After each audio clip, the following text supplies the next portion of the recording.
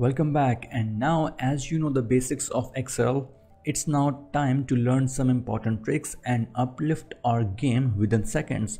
And the first trick that we are going to learn is called sorting. So what exactly is sorting? Let us take a look. So if you look at my data has been sorted, has been ordered in some random order. If I look at the roll number, it is 542613. It is not following some specific pattern. So what if I want it to be in the roll numbers like 1 2 3 4 in a particular sequence of roll number? What I will do, I will select all the data here and I will click on this first tab here, A to Z, and Excel will automatically sort it in the order of 1 2 3 4. So I will just press here and you see that Excel has done all the work for us, and it is not just for the first column, it is for all the columns which we have selected and where there was data. And similarly I could also do that Z to A thing here, and you can see that Excel has done the reverse order 6 7 6 5 4 in the descending order now. And good news is that we are not restricted to do it only on the first column, we can do it on the any column.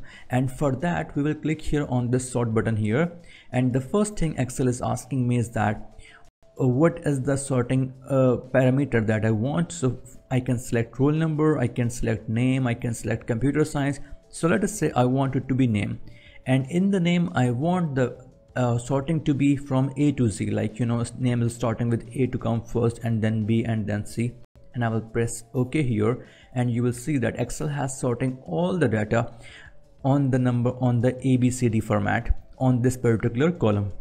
Okay, and all the associated values in computer science, mathematics, physics and roll number has been automatically adjusted.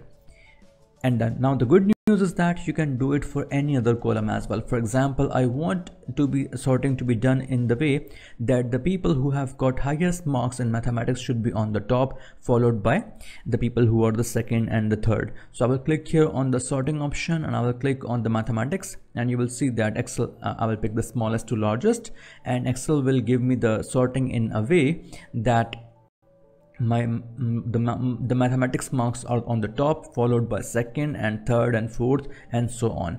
So you can sort your data in any way. So what exactly is sorting? Sorting is ordering data in some particular format. So this was basically a small sample data, and now I'm going back to my huge file where you will see the magic on this large data, because on the small data you can think that I could do it manually, right? But the challenge really appears when the data is in large volume. So you can see that I will select all the data here and I will click on sort, and I will press there is already some sorting applied here, so I will click delete all the sorting that has already been applied. So I will click on add level and I will say press sort by product ID and smallest to largest. I will press OK, and you will see that Excel has automatically done the sorting. Numbers with 1 are coming first, and then second, and then third, and then so on. Perfect. So that was the sorting done on the product ID. Now what if I don't want the sorting to be done on product ID? I want it to be done on the product brand, and I'm going to show you something interesting, so please don't skip here. So I will select all the data again, and I will select select the product brand here, and I will press A to Z. That is fine for me. I will press OK. Now you can see that all the sorting has been done brand wise. The first appearing brands are the ones which are with A and then B and then C. So what is interesting is that I will select all the data here and I will press sort, and I will keep this sorting here on product brand, and I will say add level. I want another sorting within the sorting, and the second sorting is basically, let us say, with the product name.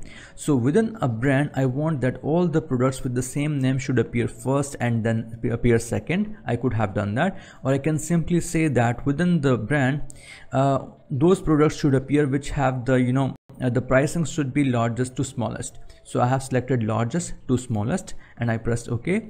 So if you go to one particular brand, for example, if you go to this American brand, you will notice that if I select all the data here, you will notice an interesting trend, and that is the product price is basically in a specific format that is highest on the top and then falling. So you have applied sorting at 2 stages. So this way you can organize your data in any specific sorting order, in any specific order that you want. I really hope that is some trick of Excel that you would really like. Now please stop here, download the file in the resources and practice yourself as well.